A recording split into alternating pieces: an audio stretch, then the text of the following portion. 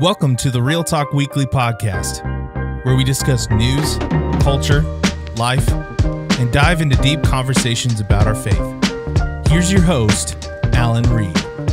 Hey, everybody. Welcome to the Real Talk Podcast 2023. It's a new year, a clean slate. We're here. A blank canvas with unfettered possibilities. Unfettered? Whoa. That's the word of the day. Toilet paper. You've had a little bit too much off time. You've got a lot of energy going on over there. I've reading. had a whole lot of off time. Allie, David, and James, it's good to see you guys again. You guys doing well? Oh, yeah. Mm-hmm. Yeah. So, how's 2023 shaping up for you guys? What do you have planned? Any big trips or big goals? Little goals? It's January 12th, Alan, so I'm not really sure how my 2023 is starting to shape up. You've had 12 days. You're planning. Like, what is it? What is it looking like? I didn't have any New Year's resolutions besides just be a better person and gain a lot of weight. Nice. But I am going One of those is achievable. Yeah, it really is. One thing I am doing this year, though, that I'm very excited about, I'm going to see Shania Twain in concert. Nice. Yes, let's go, What girls. happened to you? I became a better person. That's what happened. Hey, she's a Canadian jewel. No, Yeah. it's okay. I'm sorry. You're into country now. Yep. He's a And for the country entire boy. time I've known you, like, you haven't really been into country. I saw the light. I've been baptized. Oh, my gosh. He traveled way down goodness. yonder. Yeah. Yeah. It's broadening his horizons. I'm gonna, my goal is to read the Bible in 3 years. Oh, I don't like the 1 year plans. It's a lot of work. It's It is. cramming too much. It's, You're not learning. You're just... Yeah. So Trying to get through I it. came across a 3 year plan. I'm like, all right. It's a little Is bit there a more doable. reading plan that allows you to read the whole Bible except for all the so-and-so begat so-and-so and so-and-so begat so-and-so? But then you Nobody- can't say you read the Bible. And then, Right. but Yeah. here's the thing. So I read Andrew and I most of have it. read it multiple times because we try to read through the Bible thing that we do, and we get to April, and we're like, we're done. Like, we try to do it together, and every night it's like, okay, we're doing this, and then there's like one night a week we miss it, and then we go back, but we always get to like April or May, and then our brains are cooked from all the. Yeah. My goal is just to read the entire Genealogies. Bible. And if I have gaps, then I'll just, no big deal. Just leave them. So 3 years. I've got 3 years to do it. You can do it. So Love that journey for you. Yep. I'm just trying to move my body more this year. Being married to a personal trainer, people ask me all the time, "Oh, do you work out with him?" No, I don't. Living that sedimentary lifestyle. Yeah, somebody has to in our home. It rocks. It's me and the puppy. So I'm trying to move my body more this year, and I've done really well so far. I think I've only had 2 days off, Nice. so feeling So pretty what good. kind of exercises are you doing? Not anything that Michael puts together for me. Okay, So good. I like Pilates, so I've been doing a lot of Pilates lately, and also just yoga because I am a very tense person naturally. So trying to calm down is a good goal for I this don't year. want to chase the rabbit too much, but what's the difference between yoga and Pilates? Pilates is more like cardio burning, Yep. and yoga is more like stretching, relaxing. Okay.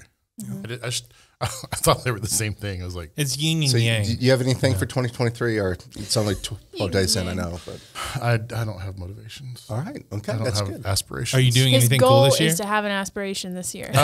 So, I mean, like, kind of. I'd love to be a part of one Some someday. cool stuff. But it would be self-promoting if I talked about it, so I'm not going to talk about it. Okay, there you go. All right.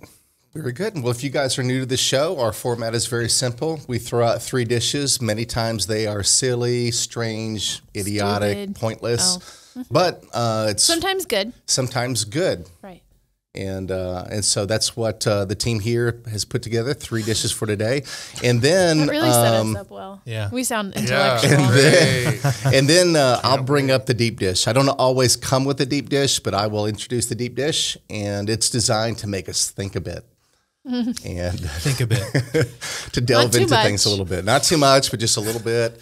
So Every time we do the podcast, I get hungry because we talk about all the dishes, I know. and deep dishes, and It's I'm like like, pizza time. Let's go. yes. But before we get started, don't forget to like, subscribe. and share. And comment. You point at everyone, but you say it. Yeah. That's the Yeah. point. I do. Share. We like, kind of work out a better system on this. We're all supposed to have a part in this. Sharing is caring, It is. so Yes. we want you to do it. So on the count of 3, please hit subscribe, okay? 1, 2, 3. Three. Just subscribe, please. Do it. Thank you. All right. It's time for the dish. Who wants to go first? I'll go first. All right. Wow, that was fast. Okay, so if you think you're having a bad day, there is a town in my home state of Wisconsin that is having a terrible day. Cheese crisis? Yeah, you would think, but it does have to do with dairy. I'm not So surprised. the article title says Wisconsin historic canal filled with butter after dairy plant catches fire. So Wow. obviously this is bad I don't news. know. So this factory obviously is doing dairy stuff. Has a room full of butter, and this said room somehow caught fire. This article still doesn't know how it started, but it did, and melted all the butter in the room. And so as the fire department gets there, they are trying to wade through like shin deep of butter to get to the room that the fire started from. But this is not the worst part of the story, hinted from the title. Yeah. All of this butter emptied into the Portage Canal. So Portage, Wisconsin, is all this butter is now going into this little river canal thing, which begs the question: when you fish and you get said fish, all you have to do is throw it on the grill. You're ready to go. Buttered. It's already buttered. It's already buttered and ready to go. That's Yes. exactly why you wanted to tell the story, was so you could do that joke. Wasn't it? Well, and then if you're in Portage, Wisconsin, you just go to ladle your butter out of That's the river. disgusting. That's really disgusting. And Does Butter butter bar. float on water or does it sink? Congeal? I'm sure it congealed a little bit. I mean, it's cold out. So Well, think about what happens when you put It's butter in a pan returning. and then you let it sit there after you're done cooking, and it like Wait, what did you tell Turns me? to a film. Put butter in my hand after put butter I in your cooked it? pan Oh. when you're cooking, and then after you take it off the heat, it just kind of like thickens up. That's true. What I'm curious about is the firefighters wading through the butter. I mean, Yeah. like butter warms up and turns into a I know, liquid it's pretty hot. fast. You know, so it's- like, Melty butter. you know, could they also not have thought about maybe solving the problem by just throwing a bunch of popcorn in it? Nah, that would would've cause been a totally different problem. But then the whole town would smell like popcorn, And which the is a problem benefit is and a there's no problem there. nice. there's no problem there. And then no they could problem bring in a there. helicopter with like some cheese dust and just cheese my dust the gosh. canal. Oh man, It's like Cloudy with a Chance of Meatballs. It but in really real life. is. They This really whole missed story their is- I love opportunity butter. here. I love butter. I do too. It's a good story. So Yeah. I'm going to start paying attention to Alan more, because you guys know about that animated video that came out of us, and there's like the stuff that Alan says in the background that I'm like, I've never even heard him No say one it. ever pays attention. And that was to one of that. those that he just is like, Caitlin, I like thank butter. you. She heard me. I felt heard. Yep. You were seen and heard. Yes. Well, that is the story of the butter in the canal. Nice. I liked Love it. it. Very nice story. You know how you see something happen and you're like, what's going on over there? And then you just wonder, could you imagine what the residents of this town thought whenever they finally figured out? I mean, Wisconsin sees a lot of dairy, so they're like, "Oh, it's happening again," or you know, I'm Not allergic to again. dairy. yeah. Yeah. Dairy's not good sometimes. Hey, I'll go next. Okay. Okay. For Allie specifically, dairy's not good. It's not. This There's one's a my good one. lactate. I felt convicted reading this one. I know my role on this show is to keep the people young. All right, so here we go. These words have been decided upon By who? by the prestigious Lake Superior State University in Nowhere, Michigan. And these words are no longer acceptable to use in the new Banished. year. Banished. Erased. They still exist, but you're just not supposed to use them. Is this like the slim jeans and crying emoji that Gen Zs hate? Yeah, in the middle part situation. I Yeah, think it yeah. all falls together, but Okay. I do agree with some of these words. Here, 10. We're not listening to these anymore. GOAT, greatest of all time. Which, to be fair, never really worked because they didn't Isn't use it- the periods in between. Yeah, I was and gonna it say- is an acronym. That's an acronym. It's almost also, impossible to be a sports fan and not use that. Ford Yeah. has GOAT mode in their vehicles now, which What? is go over all terrains. Never heard of it. That one is Interesting. still acceptable to use, I Yeah. guess. In this context, go. What if you're talking about like a goat? I don't No, know. this is specifically the all caps. Towards the GOAT. greatest of Yeah, all time. yeah. Okay. Inflection point. Didn't know that was. What the heck is that? Yeah.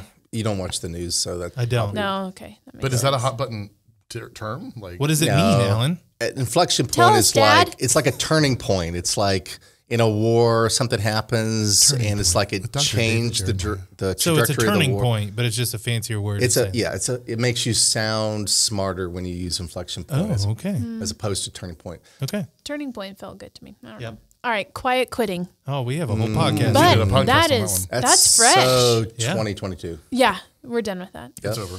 Gaslighting. Yeah. Once again, the chicks. They've got a song about gaslighting. Can't sing it anymore. Moving forward. Moving forward. We can't move forward anymore. We're That's not. just such an stuck. Going backwards. Stagnant. Moving sideways. All right, amazing. I do agree. Get it out of here. Find Amazing. another word. So easy. Does that make sense? I use that word. Does that make sense? We're not saying that this year. So can we pause on that one for a minute? Because I find myself saying that a lot. And then sometimes I look at, because you know how I'm one of those people that I'll send a message and I'll read it again. Does that make sense? And I'll be like, what? She Did I said, just say it? That's amazing. He didn't realize. And she said, does that make sense? And then literally it's the next one on there. That's Sorry, what I'm I just was, catching I up. was I'm reading slow. it. Yeah. Oh, I was actually talking about number 7. Does that make sense? I What thought you were about talking it? about amazing. No. I'm talking about amazing, such a dull word. So Get it out. supercalifragilistic. I can't. Yeah, even say don't it. hurt yourself. So I'll put stuff in an email, right? I'm trying to explain to someone, and then I'll say, "Does that make sense?" And then it's like, my reason for putting that in there is simply to say, "Did I explain it well enough, or did I?" Not that you're an Confuse you. idiot.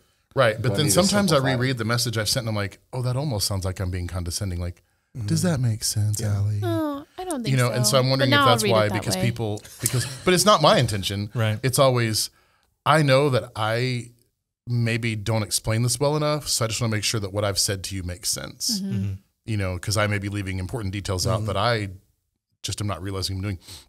But do you think that's why it's on the list, is because some people use it in a condescending way? No, I think it's on the list because there's a movement to not backtrack what you're saying. And I've read this a lot from younger generation articles of like, you don't have to, like, you have explained yourself and that's enough. You don't have to ask whether or not You it need makes to hear sense. it again. Stand Yeah. strong. Yeah. That sounds like a Stick lack with your of convictions. communication. I don't know. No, I don't think it's a lack of communication. I just think it's like, I know I'm right. And I don't like that either. Irregardless. Well, There's another one. I like how she segues into the next one by using the next term. Irregardless. Okay, I'm guilty of 9. listen, people say it's not a word. It technically is a word. But regardless, you don't need to be using it anymore. Yeah. I don't. That one's too hard. Absolutely. I am so guilty of that. I say it all the time. All do the too. time. Like, absolutely, I say it all the time. Yeah. People would be know? like, "Hey, can you help me with something?" Absolutely. Yeah. Absolutely. Maybe we say, like, for sure. Or do you want to join an sure. alliance? And you For say, sure is like- absolutely, I do. For sure is like 90s. And what's wrong with the 90s? Nothing's wrong with Nothing. the 90s. If you look around, everybody's true. dressing like it. All right, last one. It is what it is. I say that way too much. Yeah. But I think that's just because that's my personality. Maybe we say, so be it. It is so. Oh, I like it. It is so. It is so. It is so. It is what it is like a defeatist phrase. Yeah. You know, there's a lot of things. It is. There's I thought you were gonna say- no. It There's is a lot what of it things is. that you're like, you know what? I know that this isn't necessarily the right way or the best way or a good thing, but it is what it is. I mean, it's just kind of a defeatist thing. So I think we use it because it's like, what else are we going to say? I don't know. I'm just going to go like Yeah. this. I only have one that I Shrug. struggle with on here. Which one is it? Absolutely. That's the one. And I say it a lot every day, multiple times a day. We'll call you out. Because it and figure sounds out. confident and it sounds like yes. It's a Definitely. definitive Absolutely. yes. For sure. Yeah. You got it, dude. Right. Well, maybe not like that, but There should be a list of words that people say that they say wrong all the time, like people that say percolator or etc. Or Hey, air out your grievances with Alan in private. Yeah. all right, let's go to the next one. Let's go to James. okay, so this one I picked because it's kind of funny to me, and as a dog owner, I can tell you that over the weekend, my wife took a picture of. We have a little bin underneath one of our windows that's like shaped like a dog bone, and it's full of dog toys. Well, Charlie likes to get them all out, and he'll like root through it, and he'll sometimes get in the bin and like try to find the toy he wants. Do you tell me he has to put away one toy to get out Put your another toys one? away, You know? Charles. We've been trying to teach him to put his toys away. It hasn't worked yet. But we'll go over to where that little area is beside the couch, and there's toys everywhere because he's dug them all out of the bin. And so as a dog owner, I can completely understand where this might happen because we also have toys that look like things. So a woman in Australia got quite a wild surprise after mixing up her dog's faux Tasmanian devil plush toy with an actual real live Tasmanian devil. Woof. Only in So she went Australia, home right? and That's so awesome. she went Only to in pick up the toy. Sorry, I said it. What did you say? Awesome's allowed to be Oh, is said. it? No, that's not one. No, It's yeah. amazing. Amazing. This is reveal. such an amazing story. It's absolutely like the funniest thing. But It is irregardless, so she leans over to pick up the toy, and the toy scurries under the couch, Aw. and she starts screaming. She's like, "Ah!" Okay, when you prepped this article, I was like, okay, how do you mix that up?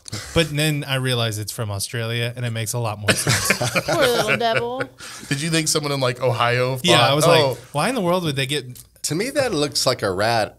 I thought a Tasmanian devil, like, bleep, bleep, bleep, and spins around. Yeah, yeah, my yeah. gosh, It you've been looks watching like too many bleep, cartoons. bleep, bleep. Right. Isn't that what he does? There you go. Yeah, Yes. You're better but at making those. Tasmanian devils are actually not even rodents; they're marsupials. If you didn't know that, but yeah, Put she that in my she pocket. reached over to pick it up, and it scurried under the couch. It's lucky. And she started screaming, and then her family came in and was like, "What's going on?" And then they realized they had a live Tasmanian devil in their house. Do those only live in Australia? Yeah, Good. I think so.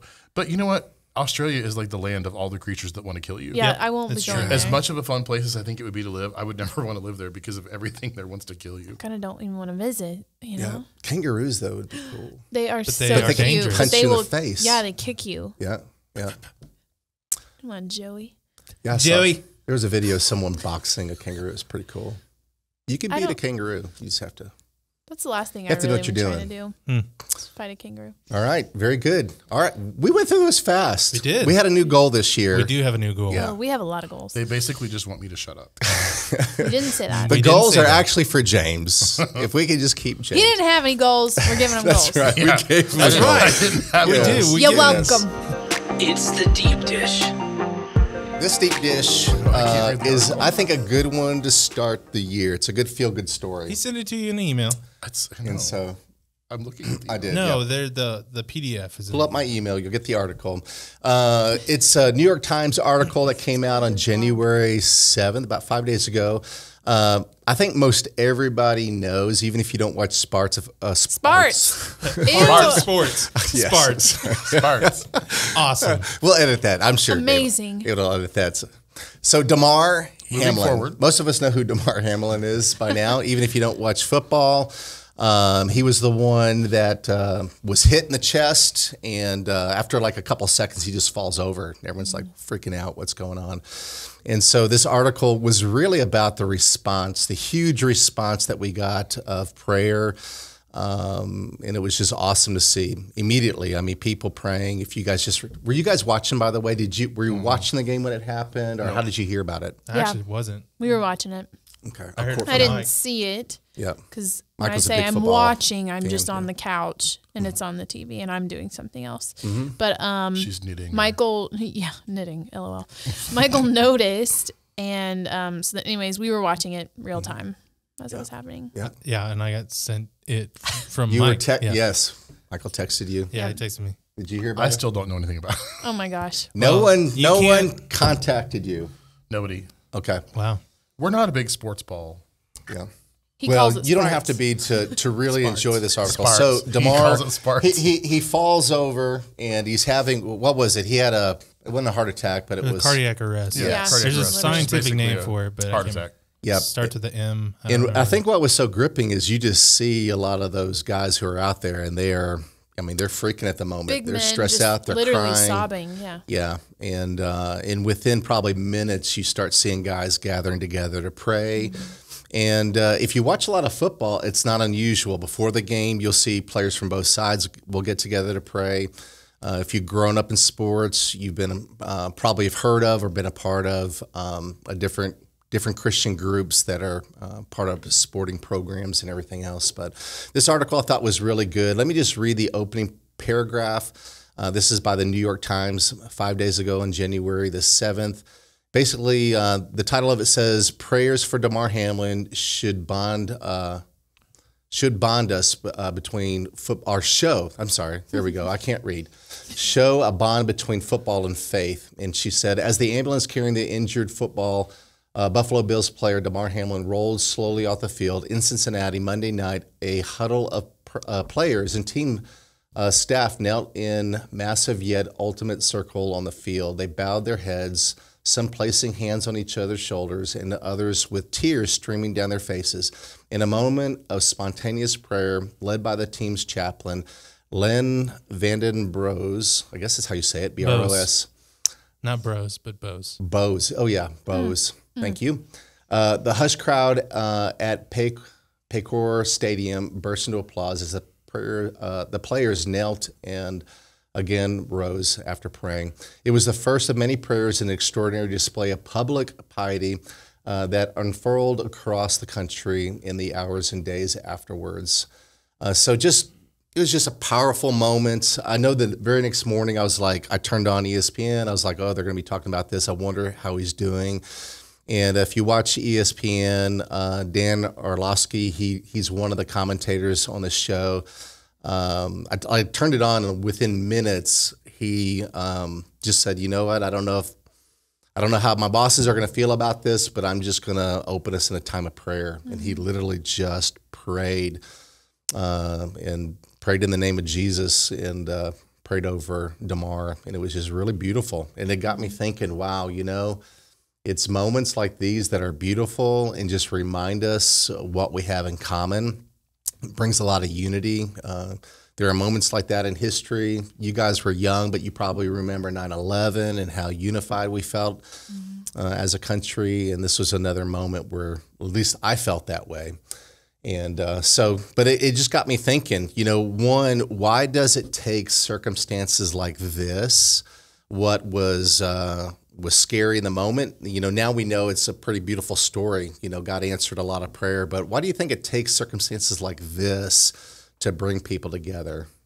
Well, I think it breaks us down into the most intimate way. Like, we are helpless to be able to help Damar in that moment, and we literally can't do anything to help him.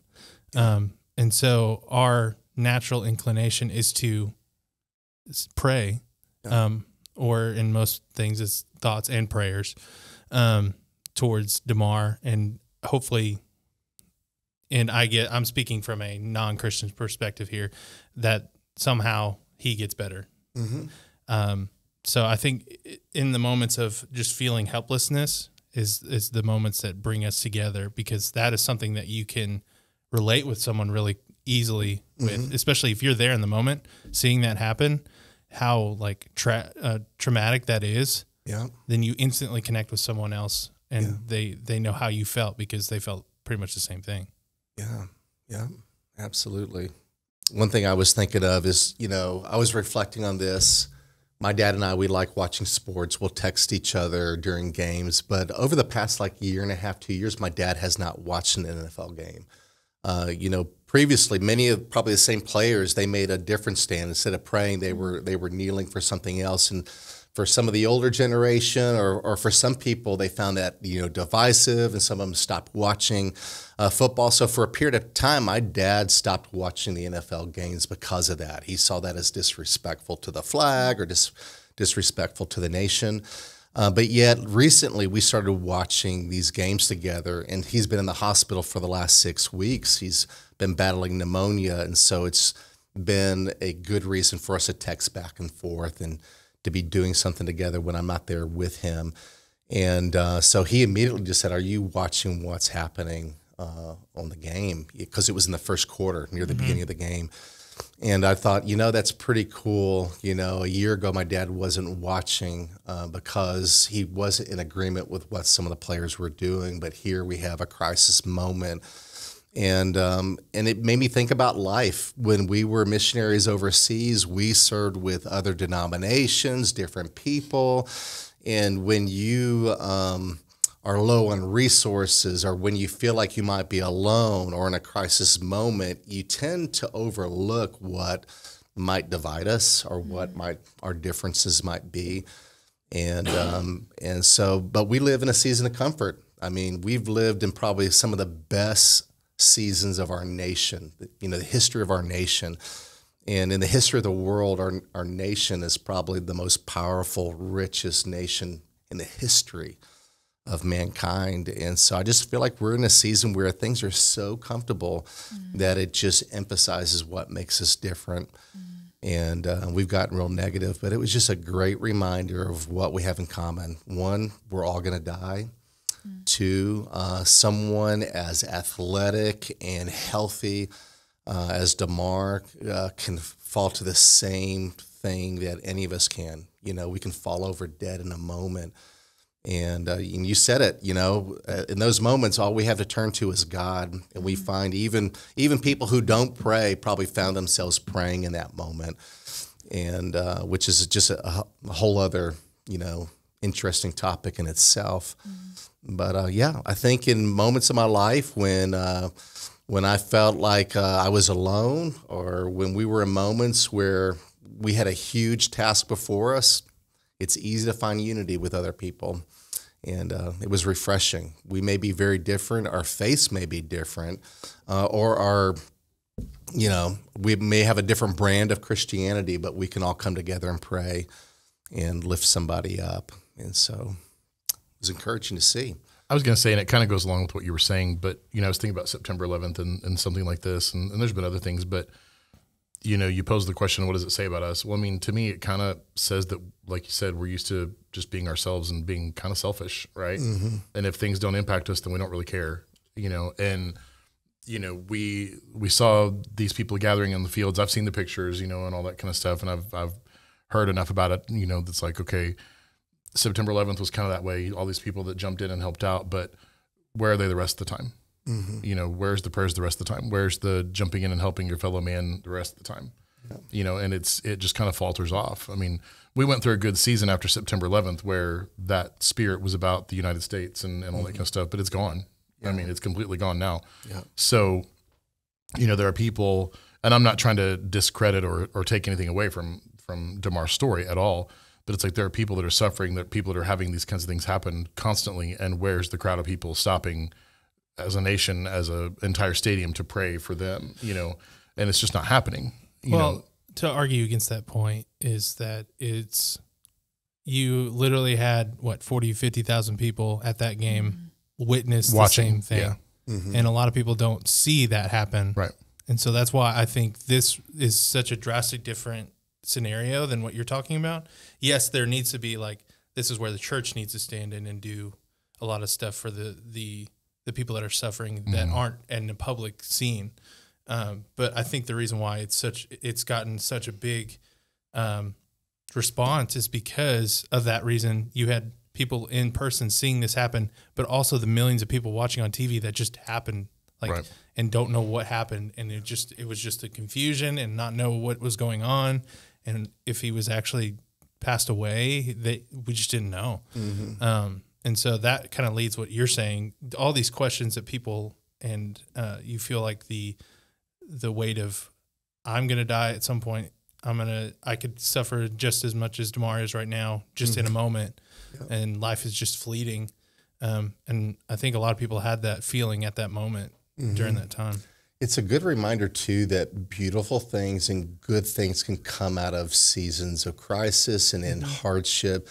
I think human nature is we pray for comfort, we pray for good things, and as humans, we gravitate towards that. We want to be comfortable. We want things to go easy. Sometimes we question God when things are hard, but the reality is a lot of good things come out of hardship and pain. You know, as I alluded to, my dad's been in the hospital fighting for his life for 6 weeks. It has easily been the hardest season of my life. Crying with my dad, who never cried. My sister said the other day, I've only seen him cry one time in my life. And here we are weeping together, knowing that his life's coming to an end really soon. But there's been so much beauty in this moment. And I wouldn't take away any of it for some of the things that I've heard come out of his mouth that have just been encouraging, that have been powerful. And it made me think about the church. I mean, most of the New Testament, when Paul was writing letters, was to a divided people, to problems in the church. what united them was Christ, and sometimes even the affliction that they were going through, being persecuted. So there were moments where they were united, but there were a lot of moments of division, and therefore he had to emphasize being united. There were prayers. Jesus prayed for unity among the believers. And so I just think it's our human nature. We're selfish. We gravitate towards comfort. We gravitate towards ease. But God allows difficult things for a reason, because it takes our eyes off ourselves and onto Him, onto others. And a great example of that right there. So, but here's a question that comes to my mind. As we've been praying for my dad and we're not seeing the answers that we're wanting in our church, we got to see literally a miracle in Kevin Tibbs. You know, I just remember his wife posting about him, and it was looking like for a day or so that he was going to die. It was just going in for surgery, something not that big of a deal, complication, and within, I think, a few days, right, he miraculously comes out of that and walks out of the hospital. And they came to our church and kind of shared that experience, and we all worshiped God. And I wasn't angry about it. I was like encouraged. My dad was encouraged, but I also knew in my heart my dad may not get that same answer. And that's a good question, because a lot of people may have been observing and even praying for Damar and having a loved one that has passed away, or a loved one that is in the process of passing away. And so, you know, what do you say? What do you say to somebody who's like, well, why God, it looks like God answered that prayer. Why didn't he answer my prayer? Or did God really answer that prayer? Because it seems pretty random, you know. He answers this prayer, but not this prayer. Well, it's that age-old question: if God exists, why do bad things happen? Yeah. I mean, it just is. And, you know, when I was in my early 30s, my mom died in a car accident, right? And so what a traumatic thing to deal with when you're in your 30s. I mean, you expect at some point in your life you're going to lose your parents. You don't expect it to happen when you're 30. And it's very traumatic. And it was a terrible season in my life. But, you know, in the now 13 years later, whatever it is, it's 14 years later, God has used that so many times over and over again in my life to help me help others. And it's whether they're believers or not believers, but it's kind of like God didn't save her from that accident. And, you know, I could just be angry at God. I could be like, whoa, how come this didn't happen? Other people, their families get in accidents, and they live. And it's like, no, there's no point in that. But God has used that. And I've been able to see the tangible evidence of God using what happened in my life, that terrible thing, right? That, oh, if God loved me, this wouldn't happen. But he's used it for so much good. Yeah. And that's the thing, is not everybody's story is the same. And God's going to use the story. And that may sound completely unfair to us, but it's not about us. It's about God. It's about what he wants. And so, you know, because it's about people's eternity. And so that's kind of my answer, is like, not every story ends the same. Not every story is the same. You know, sometimes things are going to happen, but there's a purpose. And as cliche as it sounds, there's a plan for it. There's a reason for it. And it's going to be fine. God's going to work it out. Yeah. And I think we live our lives as like they're our own. And that's just not the case. At the end of the day, we don't own our lives. Yeah. And it is painful. Like I have a good friend who lost her dad in a very similar way to Kevin and Natalie's story. And she did lose her dad. And so her response was just, this is going to be very difficult for me to go through, when hearing about, like you're saying, other people's stories where this person pulled through and God ended up saving their life in that way. But she knows that pain is still there. And I think she knows that at some point it's always going to be there, and it comes around at a certain time of season. But she reaches out to her believing friends and just asks for prayer, and just asks for them to, you know, be gentle to her if she is not who she always is just during that time. And so I think you can live with a scar maybe for your whole life, but the pain is gone. And so I think we just have to remember, truly our lives they're not our own. And so every day really is such a miracle and so special. And it is really difficult when, I mean, we've even had friends who have lost their babies and family members who have lost their babies, but, you know, throw a baby shower 2 weeks later for their friend. And so going through those situations is not easy, and it's not fair. But again, that's that thing your mom and dad teach you when you're like 3, life's not fair, you know, and it really isn't, but it's because we aren't in control of our lives and they're not ours to keep. Yeah.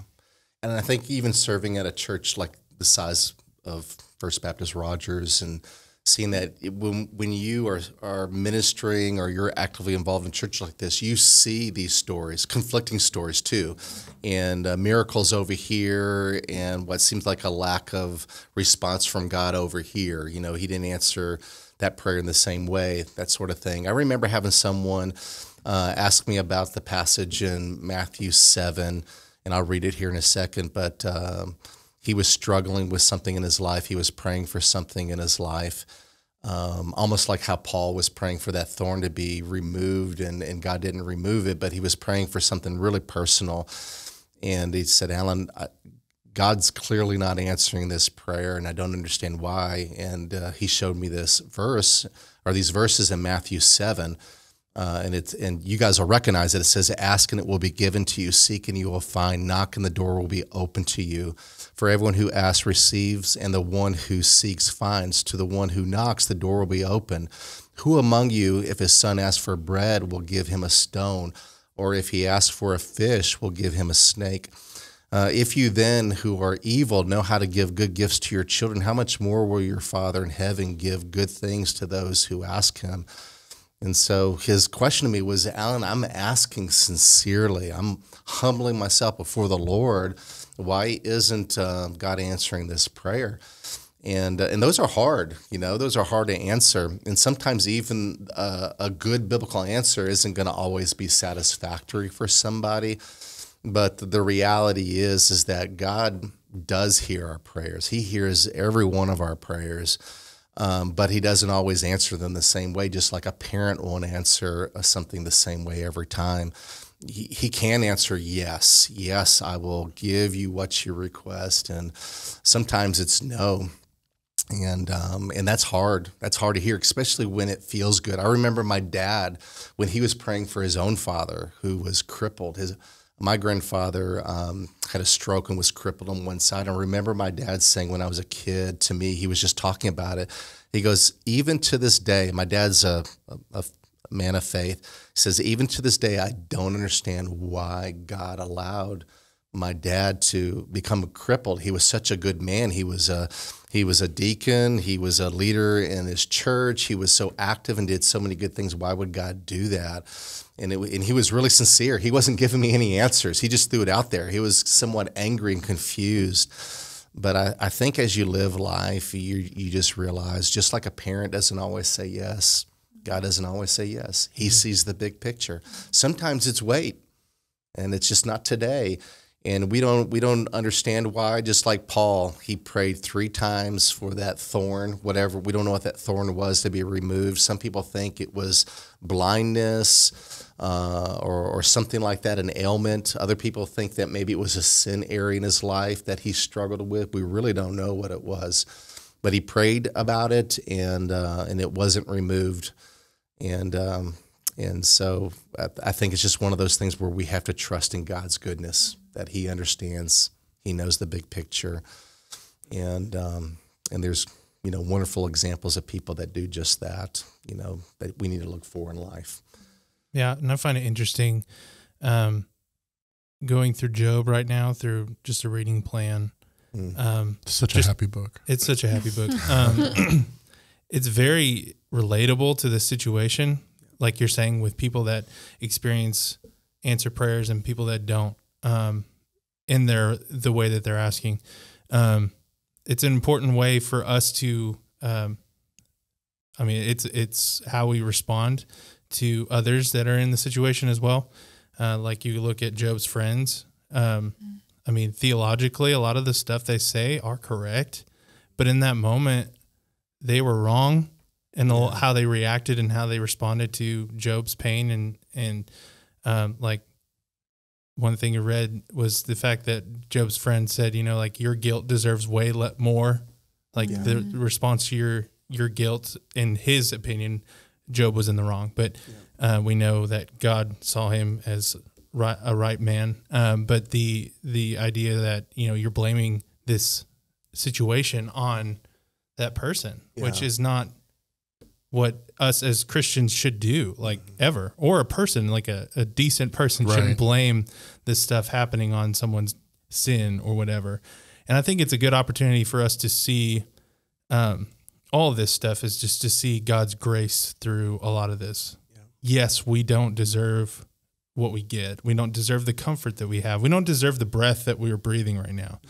And the fact that God gives us his grace and mercy, and it's just a reminder to us that, even in our life is fleeting in that moment, his reminder that God has given us everything that we have. And we don't deserve it, but God is gracious to give. And just thinking about prayer, like this is not an argument about like whose prayers are heard and whose are not.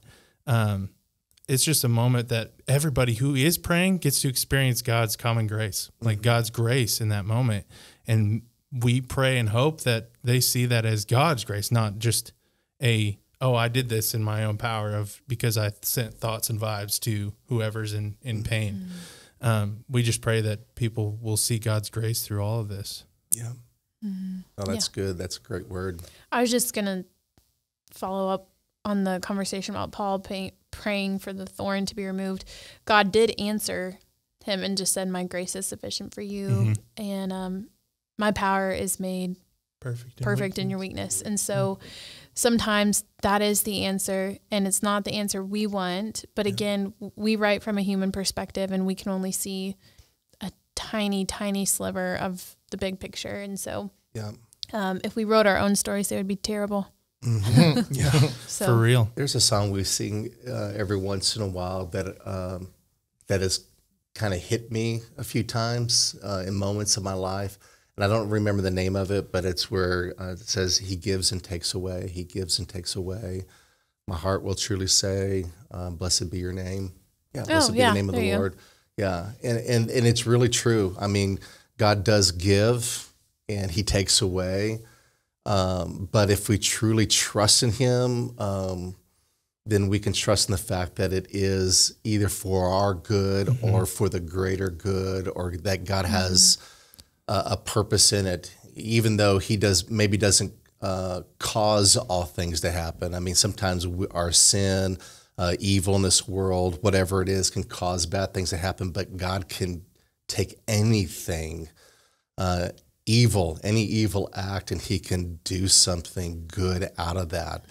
And sometimes it's a choice. It's a choice for us, and that's not always easy to hear, but it's beautiful to see people react when they easily could react into anger and bitterness towards God or others, and they respond in faith. And I can think of so many examples in our church right now of where that's happened. And I always pray, Lord, help me to be full of faith during moments of crisis. Help me to honor you in those moments, not easy to do. And my dad said it the other day. He remembered a friend who's in the same position he's in right now. The guy was on his deathbed, and he said, this is a guy that my dad worked with for years. And he was telling me about this the other day, that it stuck with him. He just says, I want my 3 sons to see me die as a man and die with faith. And my dad, he illustrated that about a month ago when we thought he was about to die before he went on the ventilator. He called every one of his grandkids, talked to every one of his kids. And his last words before they wheeled him out was, he pointed to my mom and says, that's my girl, and left. And it was just like the coolest, most manliest way to say goodbye. I was like so proud of my dad in the moment. And we've had him for the next 6 weeks, but literally within the next week or so, we're going to be saying goodbye to him for real. And my dad was telling me about that. I'm like, Dad, you've already died like a man a few weeks ago for all of us to see. And when God's time for you to go again, you'll have that same opportunity, and I know you'll take it. And so beautiful things can happen in moments that are difficult, and it's beautiful. So embrace those moments, trust in God, Ask God the tough questions. Ashley and I call them the rated R questions. Ask God the tough questions.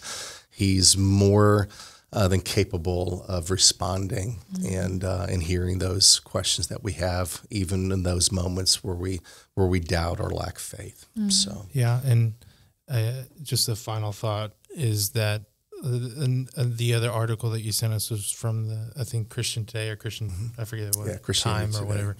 Yeah. One of the sections was talking about we can pray, but in the prayer comes action after the prayer. Like, how are you going to follow through in faith that, like when in James talking about faith without works is dead. I think that the saying could be prayer without works is dead. Yeah. Like how are you going to respond to that? And most of the time it's just steps of faith, not necessarily specific tangible things. Like we've seen a lot of things in Damar's story of like donating to his charity and stuff like that. But more or less is in our own personal situations and times of traumatic experiences, how are we going to walk in faith after and not just our traumatic experiences should lead us to more faith and not just the same faith that we had before. Yeah. Good stuff. Well, we hope you enjoyed today's show, and we want to encourage you, if you know somebody that has gone through a struggle, maybe this will be a great encouragement for them. So share that with them. And you know what? Message us. Let us know what you thought of today. And if you have any other topics you want us to cover this year, let us know about that. We'd love to hear your ideas. And let us know about your own story and your own lessons that you've learned through difficult times and how you've grown through that. All right, guys, thank you for today. And please continue to share our content and subscribe and join us in 2023. Yep, we got some cool things planned. Hopefully they pan out. Yeah. So yeah, we're excited for 2023. God bless. We'll see you next week. Bye.